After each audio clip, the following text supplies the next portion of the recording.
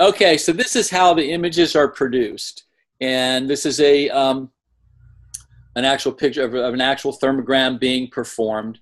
And that's the camera there. There's a computer image of what a thermogram looks like, and then there's a little camera just to the right of that. It's kind of like a big bread box, basically.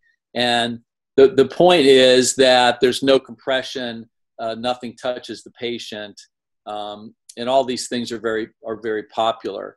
And because there's nothing that comes out of the camera, unlike a mammogram, we put the energy through the breast. In the ionizing radiation, the energy comes from the outside, goes through the breast, and that's how the image is produced. The thermogram image is produced by a person's own energy.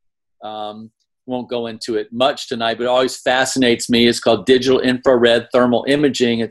The image is actually produced by the infrared light that all living things emit, which happens to be virtually 100% the same as the temperature.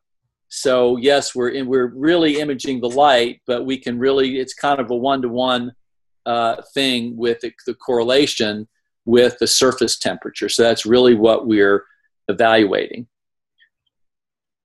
So this is basically a normal thermogram, a typical what a thermogram looks like. There's an anterior view, there's 2 oblique views and 2 lateral views.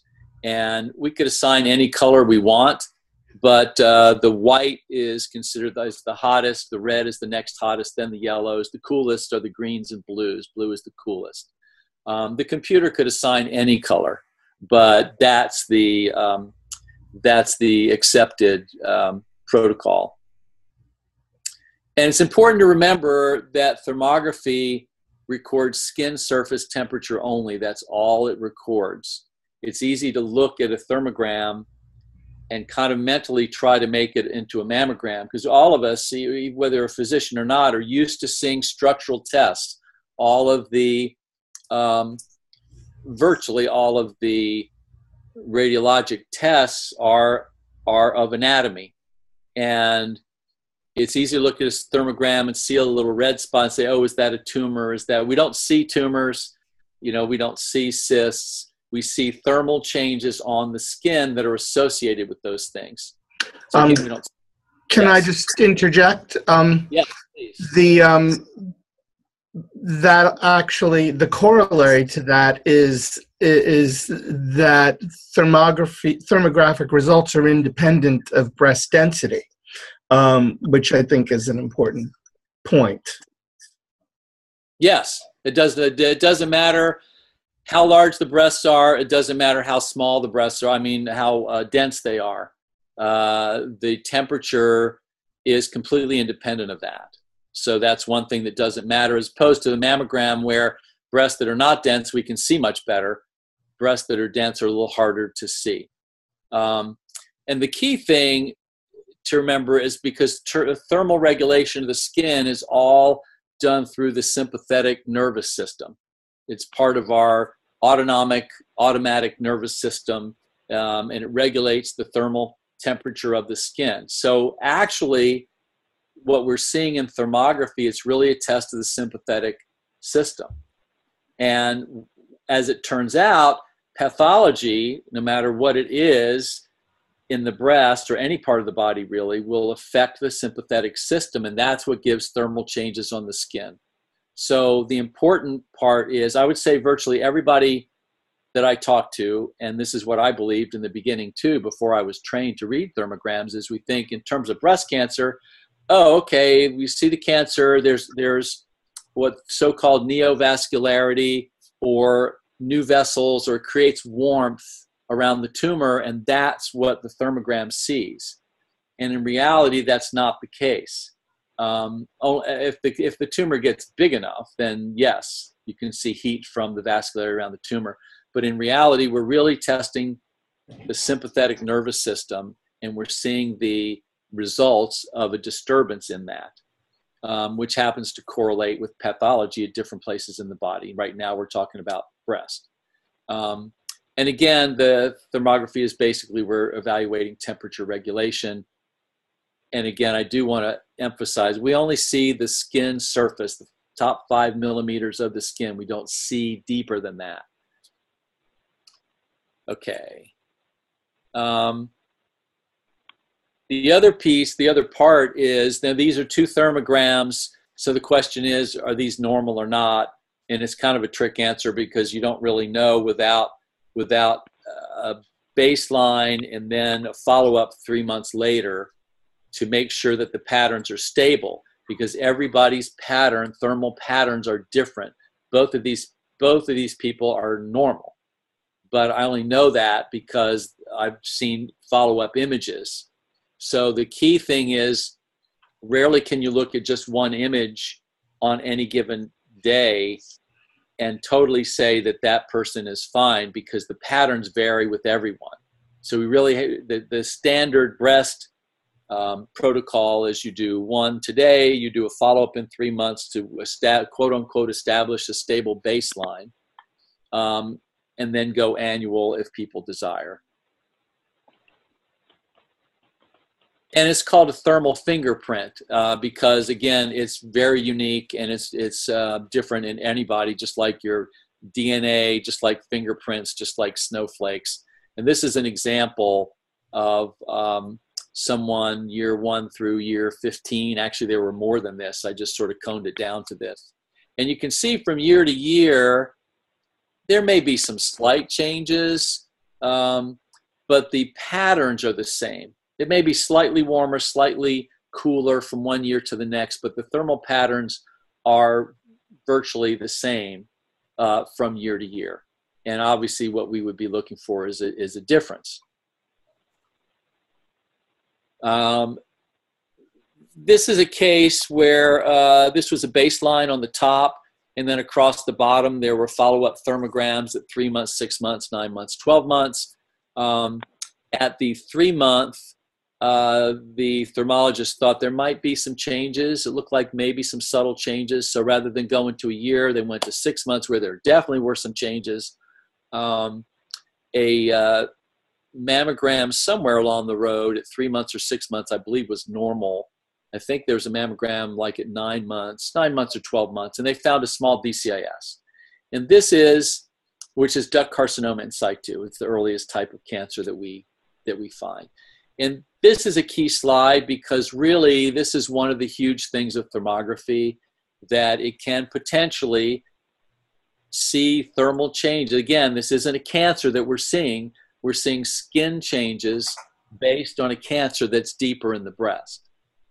And a thermogram, it's possible to see a breast cancer, the findings associated with the breast cancer, earlier than a mammogram does. But I have to say this, the key point to this is it doesn't always do that. It's not 100%. The one study that I read talked about 70% of DCIS was seen on the thermogram prior to the mammogram. So it's something that it can do. It doesn't always do it. Like every imaging test, nothing's 100%. But when you talk about early detection, this is actually earlier detection, when it does show it earlier. It's earlier detection than a mammogram can do in these cases. Okay, so again, sort of an overview of thermography. There's no radiation, no compression. That's the huge benefit. Potentially, it's the earliest detection that we can do, sometimes up to 10 years earlier, which creates sort of a problem in the traditional medical world, the conventional medical world, because if there's a cancer developing and we can't see it on our traditional tests, there isn't anything the medical field can really do about it. So we'll talk about that as we go a little farther. But it's a very important risk marker. And this is where John can kind of take over. All right. Yes, I'm going to use this slide and the next slide as a springboard to just discuss a little bit of the literature, in particular 3 studies that I think are particularly compelling in making the argument in favor of thermography. We're talking about thermography as an important risk marker, and this is where I think that thermography excels. This is what thermography can offer that no other breast imaging modality can. There was a study that was published in Cancer in 1980 in which they followed over 1,200 asymptomatic women for 12 years who had normal mammograms, normal breast ultrasounds, but abnormal thermograms. And this is precisely the scenario that in part caused thermography to fall out of favor, because it was thought originally that there were just way too many false positives and that this was not a reliable exam. However, in this particular study, which, as I said, went on for 12 years, within 5 years, more than 30%, more than a third, almost 40% of patients developed breast cancer within 5 years. So the thermograms weren't falsely positive. They were abnormal earlier than everything else. There's another study which was published in 1985, which looks at individual risk factors and how significant each was as a predictor of future development of breast cancer. They looked at family history, they looked at parity, how many children a woman had, previous pathology, and also abnormal thermograms as risk factors. And of these, abnormal thermograms were associated with a 23% incidence of breast cancer within 10 years. This was 3 times higher than a first-order family history. And I've seen other studies that say that that claim that an persistently abnormal thermogram can be up to 10 times more significant as a risk factor than a first-order family history. And that's usually what we emphasize when we speak to women. We ask them, did your mother, your daughter, your sister ever have breast cancer? So this is 3 to 10 times, an abnormal thermogram is 3 to 10 times more significant as a risk factor. In this study, the only risk factors that were more significant were a previously abnormal breast biopsy. The other thing of note in this study is that as far as false positive thermograms go, over a period of 10 years, the number of false positive thermograms, in other words, thermograms where no cause was found for the abnormal thermal pattern, was less than 2%. And finally, these authors concluded that thermography was I'm sorry, I misspoke. The authors concluded, and the study included over 11,000 women, that it was highly desirable to use, and I'm reading here, highly desirable to use screening resources such as mammography and ultrasound for women at high risk rather than for the population at large. And thermography as a risk factor and early warning signal can play a major part in identifying a high-risk population. Could you go, Tom, to the next slide? Yeah. So here, the reported sensitivities vary. You see figures as low as 39% and as high as 98%. Tom and I are in agreement that the reality is somewhere in between. I think it's probably in the range of 80%. Early detection not consistent. That's interesting in that from what I've been reading, there are spikes in the sensitivity of thermography. The sensitivity spikes for tumors 5 millimeters and less in size. Then the sensitivity decreases and increases again for tumors over 2 centimeters in size. So that truly it's best use is as an early detection tool. I wanted to go back and talk about that 39% sensitivity. This happens to be my favorite study to talk about. It comes from Radiology, and it was published in the journal Radiology, and it was published in 1977. And one of the things I like about this study is it's very often cited as the benchmark study that definitively debunked thermography as a viable breast imaging tool. As recently as a year ago, I saw this article referenced, and again I'm going to read in the following way. In 1977, Feig and his colleagues reported results of a very large study comparing mammographic and thermography breast cancer screening in 16,000 women. Sensitivity of thermography was 39%, specificity 89%. Authors concluded that thermography was not a viable screening tool. Now, if all you read is the abstract, 39% sensitivity is definitely the takeaway. However, if you go and explore the full text of the article, what you find is that objective criteria for thermographic interpretation were adopted late in the study. If you only look at the last 5,300 patients screened, the sensitivity of thermography increases to 75%. And this is using 1977 technology. The other interesting point was that far from concluding that thermography was not a viable screening tool, the author's published conclusion was that the use of thermography in selecting high-risk groups for follow-up screenings shows theoretical promise and should be further investigated. So this article that's so often used to discredit thermography actually shines a very favorable light on the technology. And that's one of the reasons that I love talking about that. And I'm going to hand it back to Tom at this point.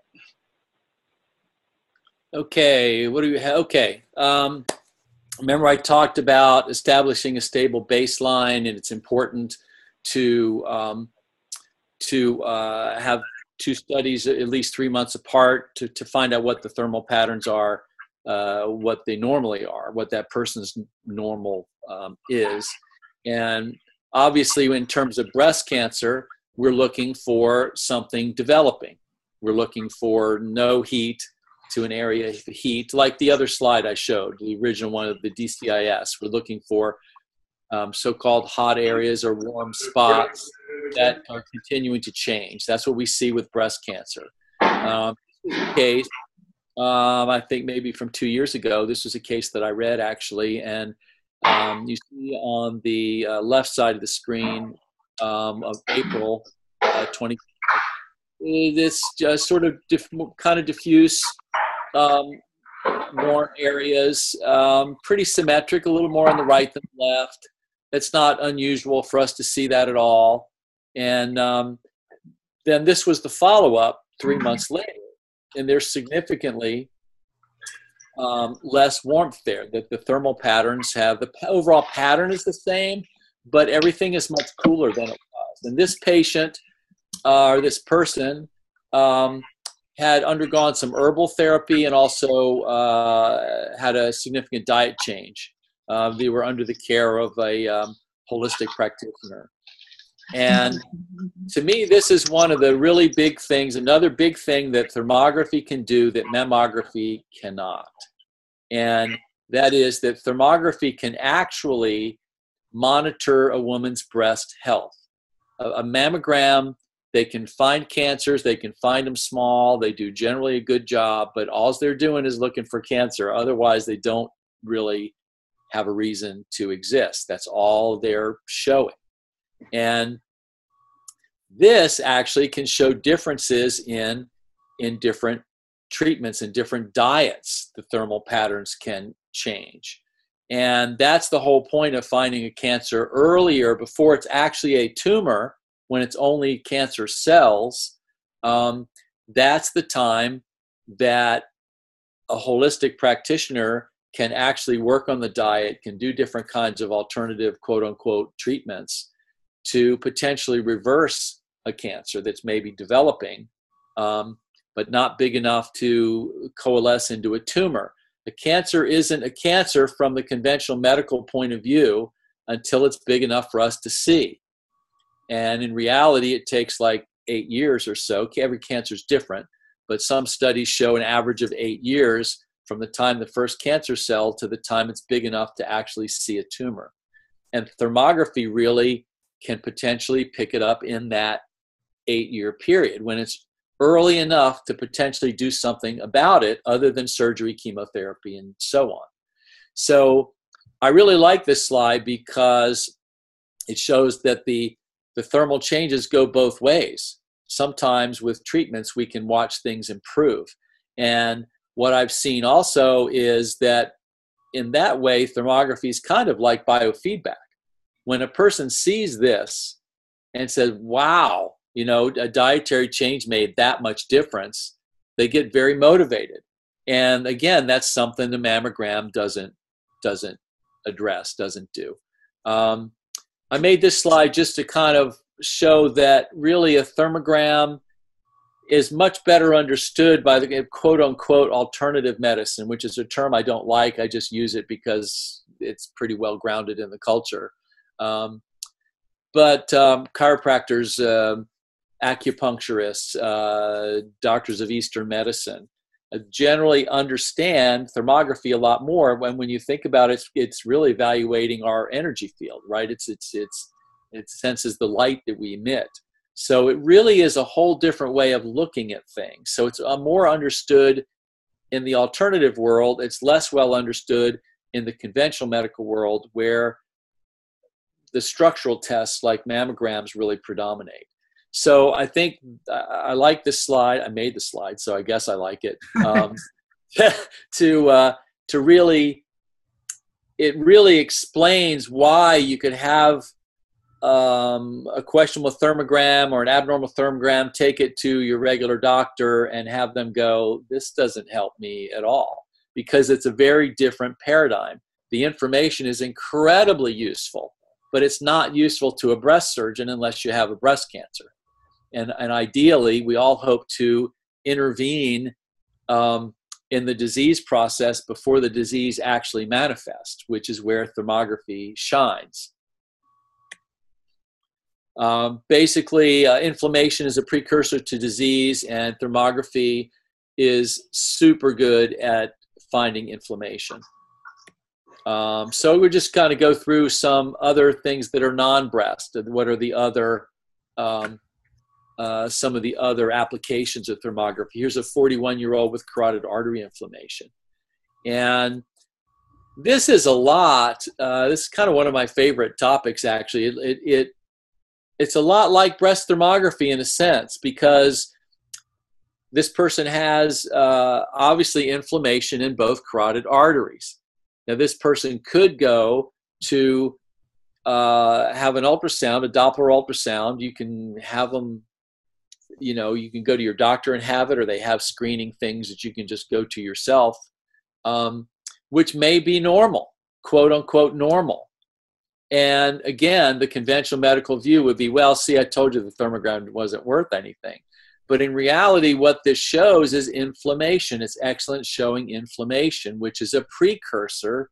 The endothelial inflammation is a precursor to stroke, to actual cardiovascular disease. So this, again, is where a holistic practitioner can say, look at that and say, wow, there's inflammation there. It's probably worth doing a carotid ultrasound to make sure there's not a big plaque. But just because there's not doesn't mean that there isn't something going on. And again, this can find disease as it's developing before it's actually manifested. If this person might be at risk for having a stroke when they're 75, right? As this inflammation goes over a lifetime, over decades, that's what causes it. But if you become aware early, then you can change your diet. There's plenty of ways to decrease systemic inflammation.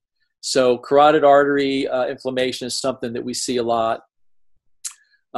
These are two separate patients. The hands they normally are, the extremities are normally warmer from the top and they get cooler as they go more peripherally. That's the normal sort of range gradients as on the bottom. On the top, you can see it's the reverse. The hands are very, very red, very hot. And this is very typical for diabetic changes. Sometimes we can see this even earlier than the blood sugar rises. But a lot of times we see this is very sensitive. A lot of times we see this in somebody that doesn't really know that they have diabetes yet. It may be pre-diabetic. And again, it's due to the sympathetic changes. Because diabetes is known to cause in the periphery in the hands and feet. You want to do this one, John? This was yours. Sure. Yes. This was interesting. This was a 63-year-old who actually came to us with a recent diagnosis of ulcerative colitis. And aside from and pardon me for looking off to the side, but the images are on my second screen here. Aside from this clear vertical pattern of hyperthermia at the left lateral aspect of the abdomen, which is consistent with the colonic dysfunction, which we know this patient has, when we looked at her back, she's got a significant amount of hyperthermia over the sacrum, and that's interesting because there is a known association between ulcerative colitis and sacroiliitis, which is what I think we're seeing here. And then the next slide. So this was a 55-year-old with a peptic ulcer, and this was confirmed with, we know this through endoscopy. You could never make that diagnosis on the basis of a thermogram alone. You can see a lot of asymmetric hyperthermia in the left upper quadrant of the abdomen. There's also hyperthermia extending superiorly into the chest in the midline over the sternum. That's something that we can see with gastroesophageal reflux. I don't know that that's the case in this patient. I do find that finding is more useful in male patients than female patients, because in females you often have hyperthermia in the cleavage between the breasts. And I think we're just about at the end here in terms of cases, but this is something I really like to show because thermography is a new paradigm in terms of the conventional medical model. And this was a case going from left to right. There's inflammation in the knee there. And the second image, you can see kind of some small little straight dark lines. Those are actually acupuncture needles. And they're in every image going towards the right. So these were images taken every 5 minutes. Didn't include every image. I think they went half an hour. But you can watch in 5-minute increments the inflammation decrease. And I really love showing this slide to physicians because I remember the first time I saw it, it's obvious here that thermography is doing something different than what we were taught in medical school, because there's no vascular trunk here, there's no nerve trunk, there's no structural thing that is causing this inflammation to go away. There's no reason why, from a conventional medical structural point of view, you put needles in the knee and inflammation goes away. So one of the things I really love about thermography is I consider it a bridge between the alternative world and the conventional medical world. That if people if physicians particularly just stop long enough to really understand what it is and what it does, it really leads to a much better understanding of what alternative, quote unquote, medicine is really all about. In order to understand how these images are produced and what they can show, you have to develop a different understanding. So it really is a new paradigm in terms of the conventional medical point of view. So I think that's pretty much it for the slides. Did you have anything you wanted to add, John, before we go to questions? Just one brief thing. When we were just along when you talked about your the carotids and that being one of your favorite slides, an area that I'm increasingly interested in and hope, because we live in a state where the weather is pretty nice most of the year, and therefore there's a lot of people who can engage in athletic activities throughout the year. Talking about precursors of disease, I've been reading about work that's being done primarily in Brazil, where they're pre-screening soccer clubs, football clubs, and just at the beginning of each season, just screening the knees of all their athletes. And if one knee is hotter than the other in an asymptomatic player, they're finding that it's extremely useful in helping to prevent injuries, because they can brace and tape the hot knee in a way that they might not if they hadn't done the thermogram. So I'm hoping that that's something that we'll actually be able to exploit here in Tampa at some point. There's a lot of fascinating new areas. You know, I'm very intrigued also by the allergy testing. That's relatively new. It's not being done in many places, but you know, conventionally to do allergy testing requires 20 different needles, you know, under the skin to inject small little things. And with the thermogram, the substance doesn't even actually really have to touch the skin to give a thermal response. So it's pretty fascinating, and I see that as a interesting new area. So I guess whoever's there, I mean, we'd be happy to answer any questions anybody has. Just turn on your audio, though.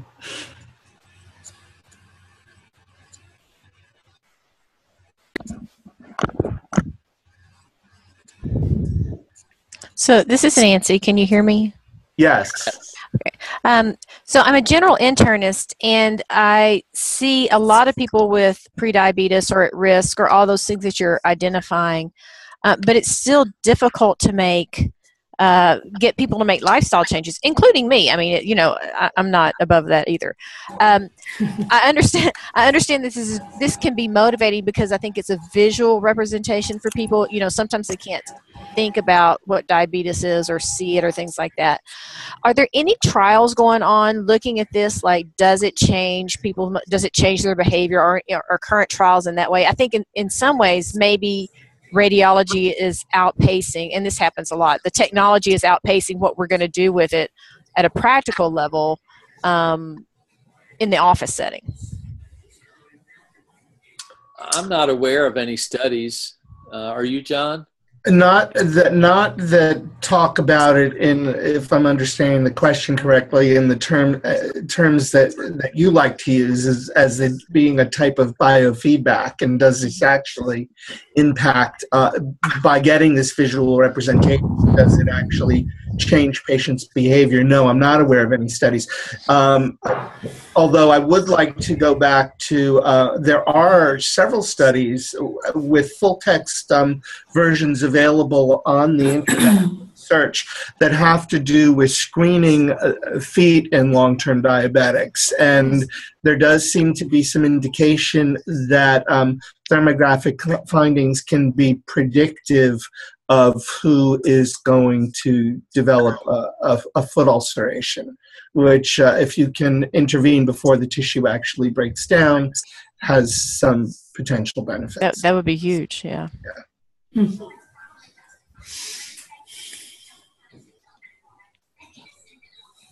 What about people who have things like, for instance, women who've already had a breast biopsy and they have metal in there? Does that change the thermal print?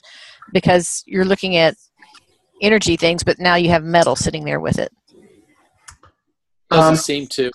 No, it doesn't seem to, although if depending on the extent of the surgery or well, usually with the clip, there's minimal tissue removed, but it is possible that if a woman's had extensive surgery that we might have to reestablish a baseline, and you certainly don't want to do a thermogram within 3 to 6 months of a woman having any kind of surgical procedure or radiation to the breasts. Mm-hmm.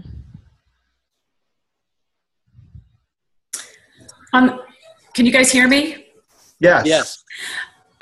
Just had a client come in, 17 years old, who suffered from, I might not say this correctly, gigantomastia. Gynecomastia. Thank you. Thank you.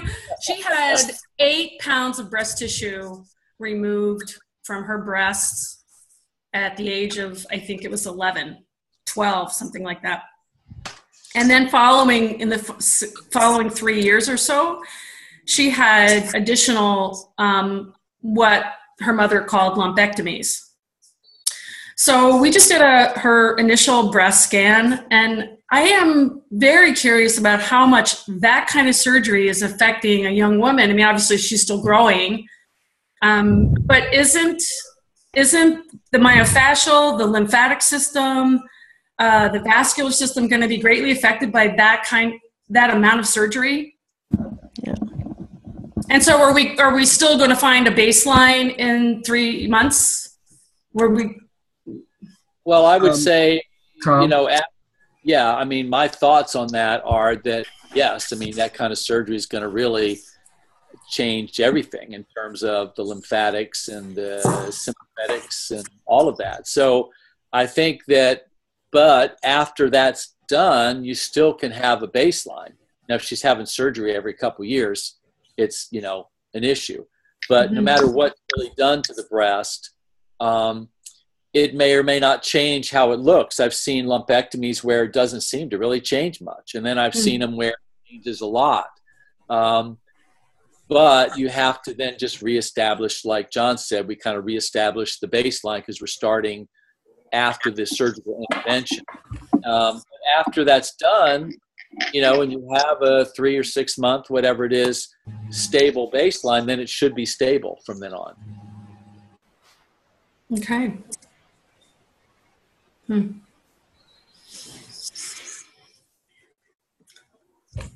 I have another comment. Sure. Yes. I've seen, just in this past month alone, and I've been scanning for over 9 years now, thyroids. There seems to be a real problem in this country with thyroid health.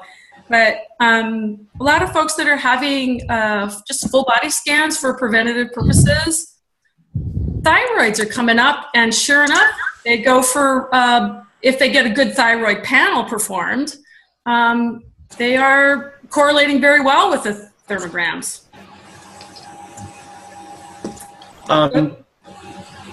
Yeah, I see thyroid a lot, and I believe a lot of it's incidental based on the histories, that there's nothing, nothing mentioned in the history about it. I see it on a lot of breast scans. I see it a fair amount. These patients are asymptomatic, and if they can get their practitioner to order a full thyroid panel, usually it's correlating real well with the thermogram. See, and that's good to hear. And yes, I see a lot of thyroid activity over the thyroid, and I usually presume it's thyroid, and if I see it and there's nothing mentioned in the history, I will make that recommendation. We're at a disadvantage, especially not so much with Greenpoint, where we can obtain follow-up more easily, but when we're doing interpretations remotely for all of you, we don't always have in fact, almost never have the benefit of that follow-up. It would actually be useful to us, at least to me, I won't speak for anyone else, if, I did mention that in somebody who was asymptomatic who went on to have a thyroid dysfunction confirmed, to actually get some feedback by way of email or through Susan. Well, I know I personally do give that kind of feedback. I would love a form. So Dr. Bartone, if you could produce some kind of a, this is me 20 years in the military talking, right? I want a form. So I would love to have something that, you know, is standardized, and I'd be happy to fill it out and submit. And I think most of the thermographers would. All right. When you say there's thyroid dysfunction, is it overactive or underactive thyroid, or is it variable?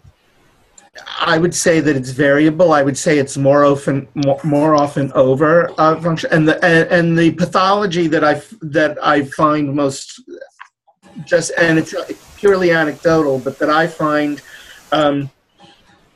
correlates most consistently with an abnormal thermogram, is a thyroid thermogram, is something like Hashimoto's disease, where there's clearly inflammation as the underlying pathology. Yeah, it's not the same as like you know, the hot nodule or cold nodule we talk about in medicine. You know, that's based on a nuclear medicine scan. Right. That's what the definition of a hot nodule, cold nodule is. So I don't think that correlates exactly. You know, in other words, if it's hot, quote unquote, you know, if it's red on the thermogram, which was what I see most of the time.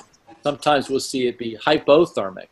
But most of the time it's hyperthermic, but it doesn't necessarily mean, you know, it doesn't fit that definition, that medical definition of a hot nodule. It just shows dysfunction, which could be a number of things. No, and Hashimoto's, there's a hyperthyroid phase and a hypothyroid phase if it goes on too long, but it tends to be hot, that has to do with how the thyroid is functioning. But the thyroid, the bottom line is the thyroid is inflamed, and inflammation is going to show up as increased thermal activity.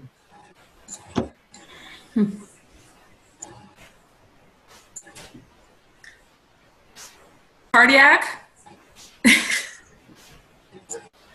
Cardiac. Hello? Well, I had a patient once who had a very hypothermic pattern on her A2P scan, and, you know, on her left side, and it was just so clearly round and blue. And the patient, after I spoke with her, had admitted to a funny episode. She called it a funny episode one night. But other than that, could not, you know, felt no problems. She was Mennonite.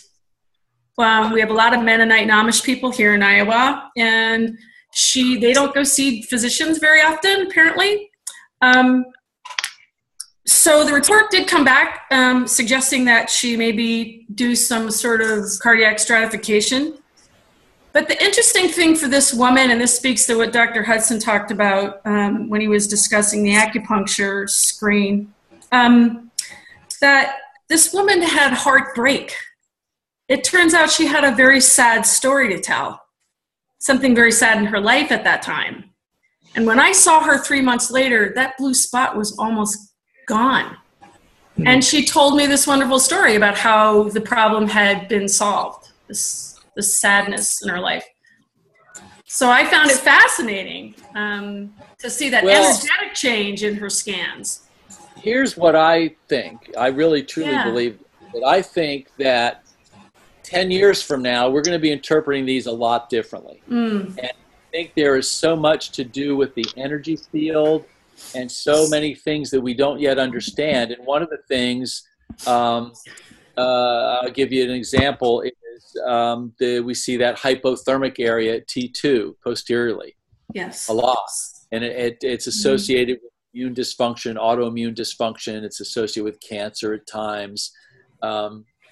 It's not specific, but it's associated with some immune issues in a lot of patients. And I believe, John, I was up in Tampa. We were at the acupuncturist office. Oh, that's right. I forgot that you were there. I was medically about to relate that. Yeah, there is no structure there. There is nothing there that's round that exists, right, from a medical anatomical point of view. And we were giving a presentation at an acupuncturist office in Tampa, John and I, And the acupuncturist said, "Oh yeah, that makes sense. That spot, it has to do with defense against the world.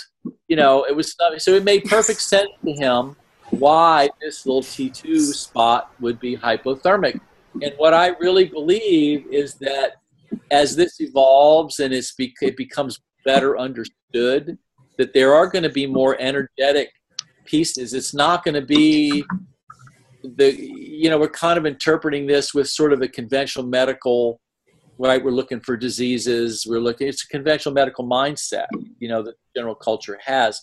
But I think more and more there's more energetic. You have to understand the energy fields and a lot of different things that I'm convinced with all the myofascial activity we see and that kind of stuff that we'll be able to tell a whole lot more things that we haven't even maybe imagined yet.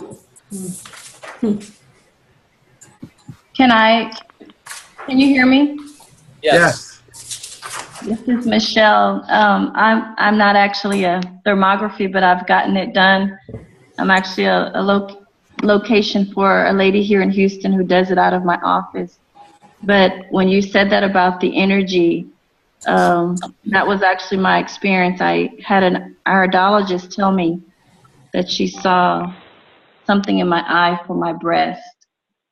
And I actually do reflexology.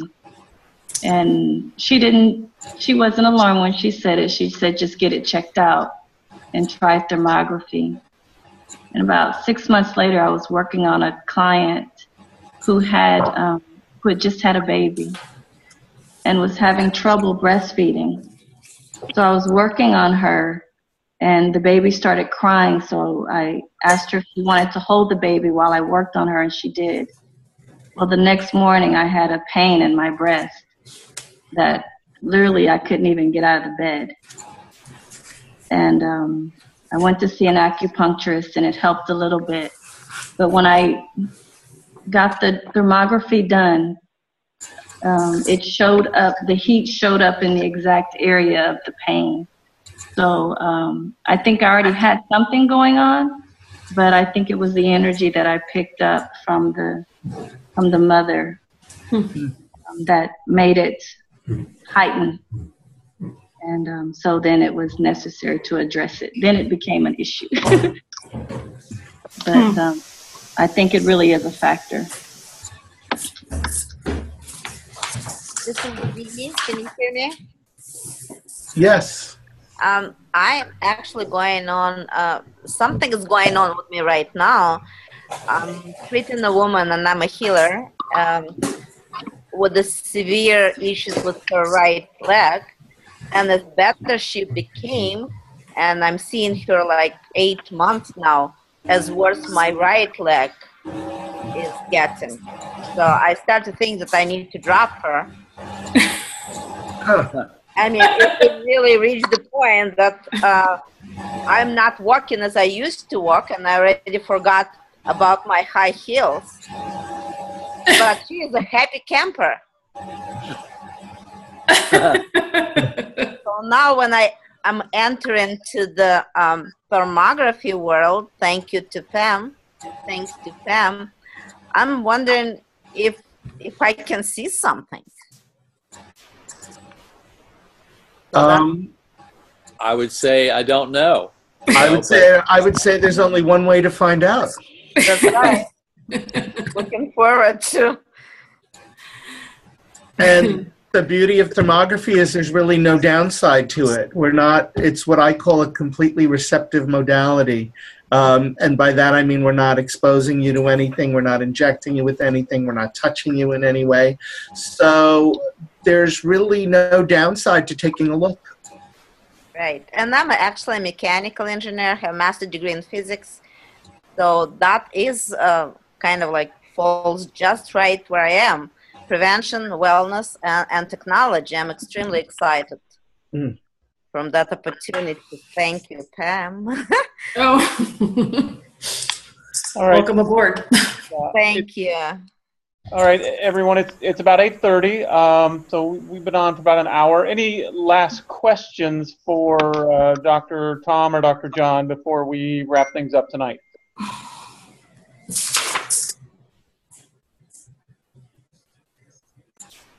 Anyone?